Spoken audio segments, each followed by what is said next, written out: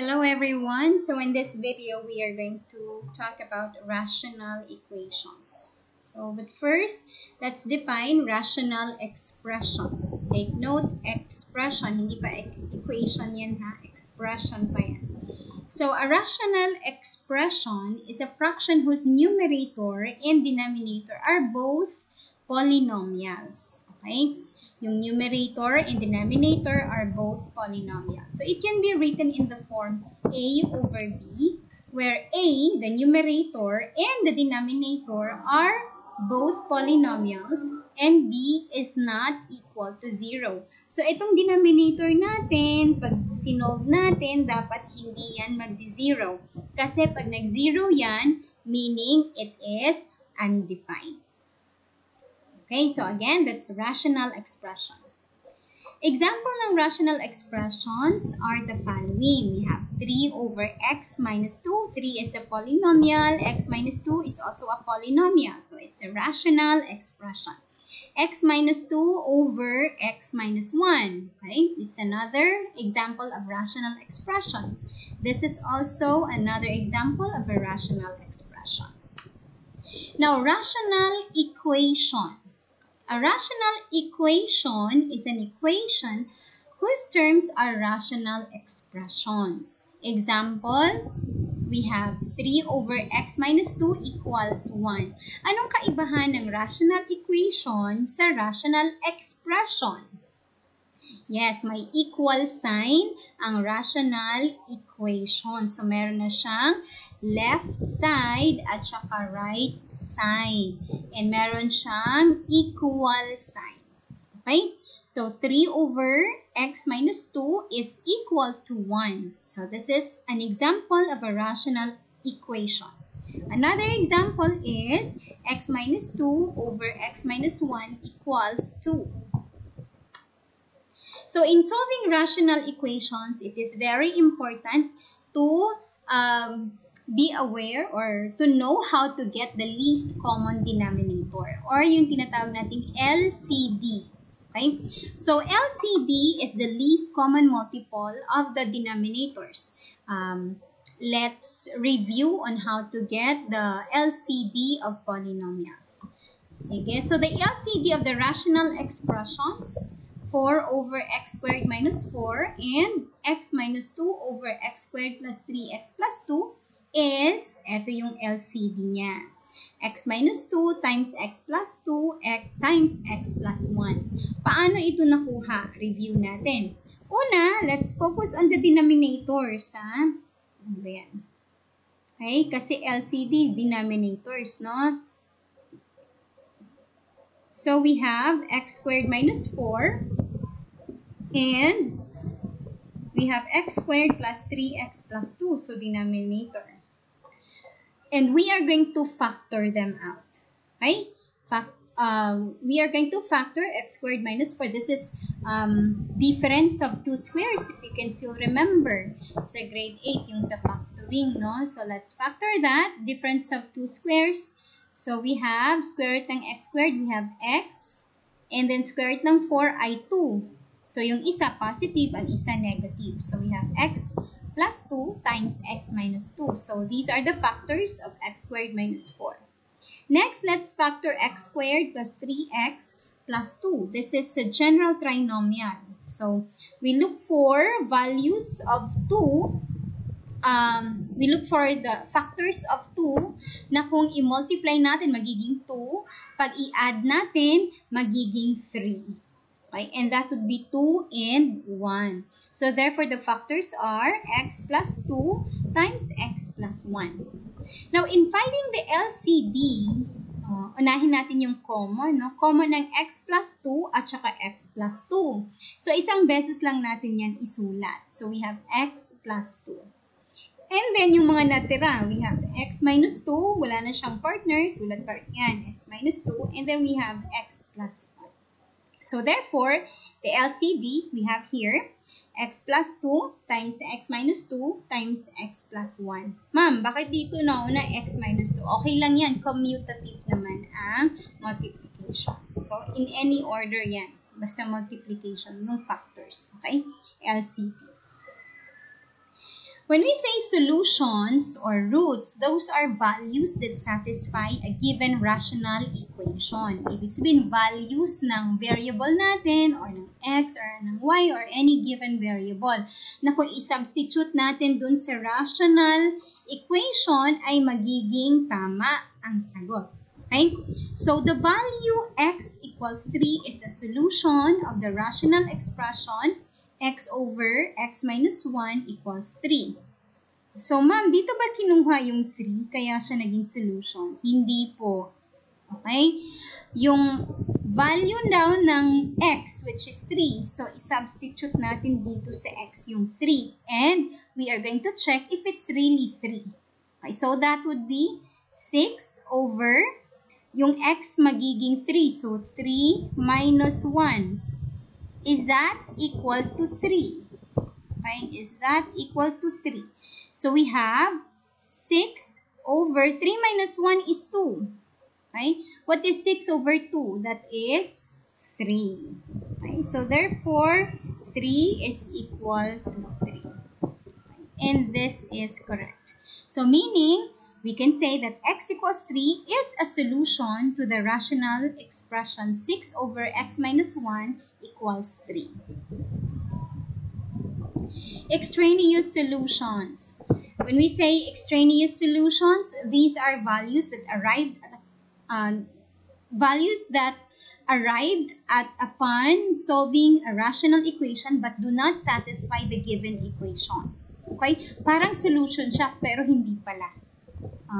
So, extraneous solution. Example niyan, in solving 5x minus 10 over x squared minus 4 equals 1, x will be equal to 2 and 3.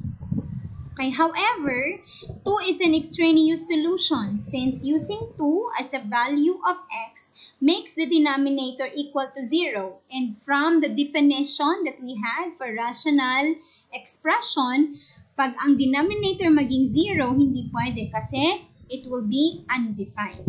So, pag ginamit natin itong 2, okay, pag ginamit natin ang 2 as a value of x here, so 2 squared is 4. 4 minus 4 is 0. So, hindi na siya pwede kasi magzi-0 na ang buong denominator. Thus, the rational expression will be undefined. Okay, so yung 2, ang tawag natin sa kanya, extraneous solution. Extraneous again, kasi nung nag-solve tayo, lumabas na ang value ng x ay 2 at saka 3. Okay? But then, pag nag-substitute tayo ng 2 sa x, magiging 0 ang denominator. So, hindi pwede. Meaning, 2 is not a solution to this rational equation. It is, 2 is an extraneous solution. Let's have an example. Let's solve x over x plus 1 equals 4 over 3. So when we say we solve, we look for the value of x. We look for the solutions to this rational equation. So how is that? Unang-una, we find the LCD. The denominators are x plus 1 and 3. So both of these expressions are completely factored already, so we cannot factor them anymore.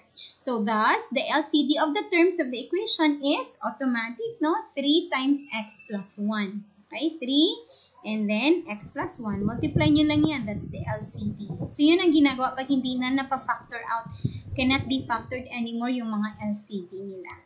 Okay, or prime na siya. Multiply both sides of the equation by the LCD to remove the denominators. Then, we solve for the unknown variable.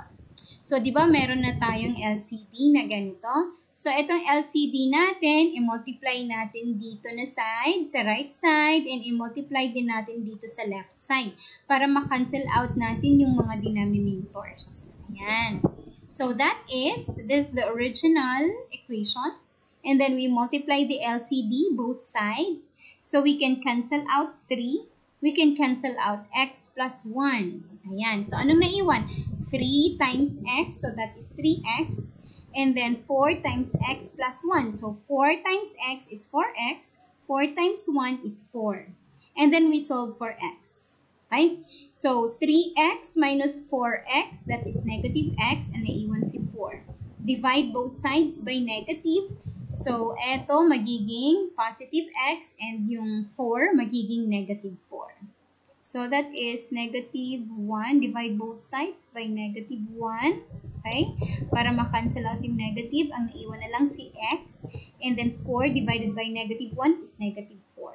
So, the solution to this expression, to this equation is x equals negative 4. Verify your answer by substituting x equals negative 4 to the original equation. Okay, verify natin. Check natin kung tama ba yung sagot. Or baka pala yung negative 4 is just an extraneous solution. Okay? So, let's substitute now negative 4 to x. So, x over x plus 1 equals, yung x is negative 4. Ayan, negative 4. Over yung x dito, negative 4 plus 1. So, negative 4. So, this would be negative 4 over negative 4 plus 1 is negative 3. Okay, so we have negative, division yan, so magiging positive. So, the answer is 4 over 3. And it's correct. Okay.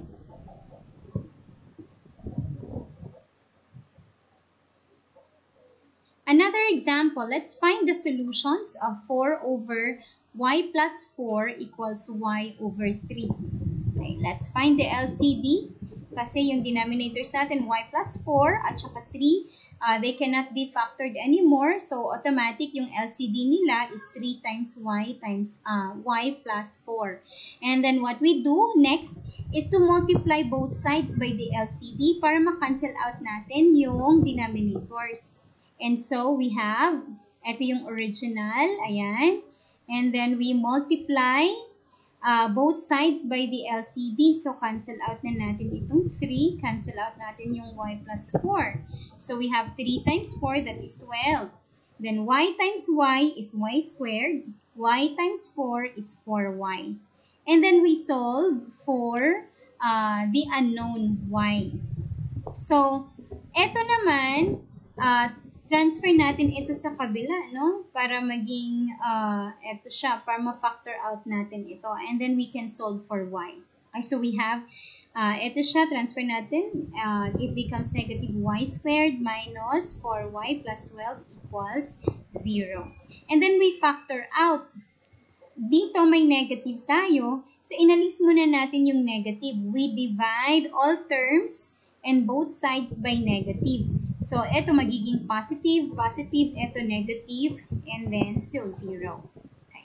So, we have positive y squared plus 4y minus 12 equals 0. And then, we factor this expression. So, we look for values or factors ng negative 12 na kung i-multiply, magiging negative 12, pero kung i-add or i-subtract, magiging positive 4. And that would be 6 and negative 2. Okay, 6 and negative 2. Bakit? Kasi if we have 6 times negative 2, magiging negative 12. 6 minus 2 is positive 4. So, therefore, the factors are y plus 6 times y minus 2 equals 0. Okay? And by the zero product property, we can have y, etong factor na ito, y plus 6 equals 0. Solve for y equals negative 6. Okay? And then, y minus 2. Y minus 2 equals 0. So, we have, solving for y equals positive 2. And so, we have two values for y. Negative 6 and positive 2. Now, let's verify the answer by substituting each obtained solution to the original equation. So, for y equals negative 6, 4 over y plus 4 equals y over 3. So, substitute natin yung negative 6 sa y. So, we have 4 over negative 6 plus 4. Instead of y, we write negative 6. Ayan. Is it equal to negative 6 over 3? Yung y dito, naging negative 6. Ayan. So, for negative 6 plus 4 is negative 2. So, it's like 4 over negative 2, that is negative 2. Negative 6 over 3, that is also